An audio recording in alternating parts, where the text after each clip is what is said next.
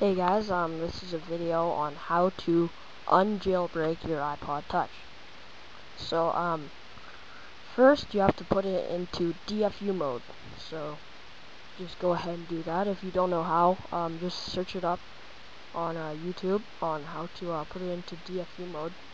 It's really easy. So yeah, go ahead and put it into that, and so now it should look like this.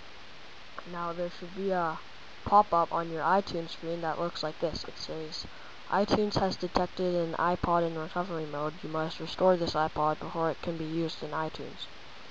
So go ahead and click OK.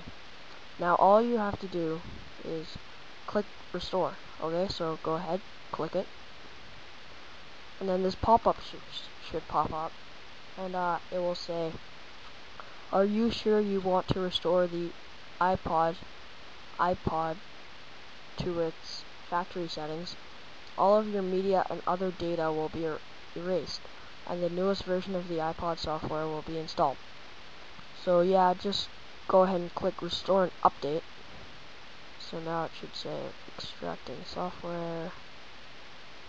Keep going.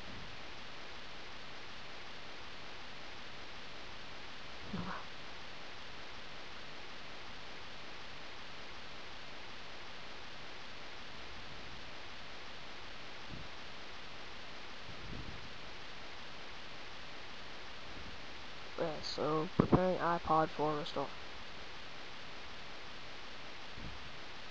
Still preparing. I'll start it when it's done all this stuff. Hey guys, so now it has unjailbroken my iPod.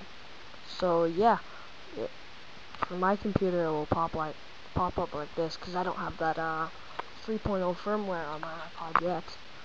So yeah, just to prove it, I'll just show you that my iPod is unjailbroken.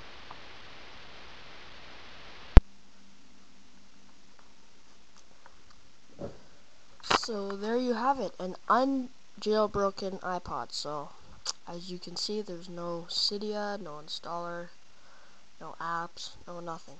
So it's all gone.